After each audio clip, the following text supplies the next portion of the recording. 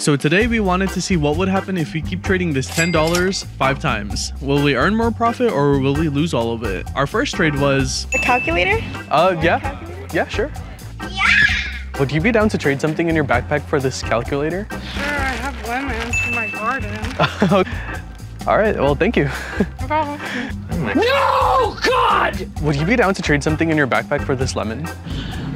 Sure. That was like a water bottle. That's unknown. Let's do it.